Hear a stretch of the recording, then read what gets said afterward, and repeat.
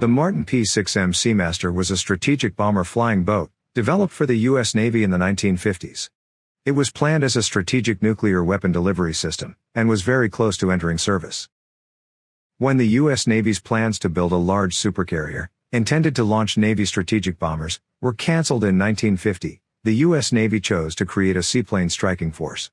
This striking force was planned to be used both for nuclear and conventional warfare, and were to be supported by seaplane tenders or special submarines.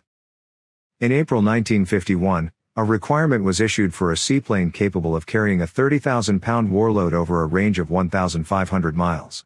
It had to be capable of low-altitude speeds up to Mach 0.91. Martin's proposal was chosen as the most promising, and an order for 2 prototypes was issued.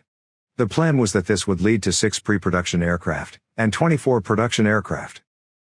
Allison J-71A4 turbojet engines were used, after problems with the Curtiss-Wright turbo ramjet that was originally intended.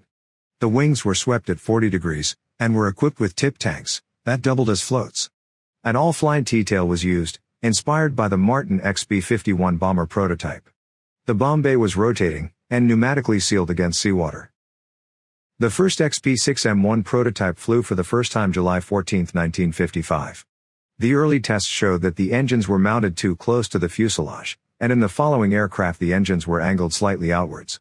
December 7, 1955, the first prototype was destroyed due to a control system error. All 4 crew members were killed when their aircraft was subjected to 9G stress. November 9, 1956, the second prototype was also destroyed, due to another control system error. Fortunately, this time the crew were able to eject and survived. In January 1958, the first pre-production YP6M1 was completed, and testing resumed. Another 5 pre-production aircraft were built, and were fitted with test versions of the full combat equipment suite and used for bombing, mine-laying and reconnaissance evaluations. The evaluations proved the J-71 engines to be unreliable, and the aircraft had serious control deficiency. These control deficiencies resulted in the P6M1 program being terminated, since it was not considered possible for it to be successfully developed. However, the P6M2 was rolled out in early 1959.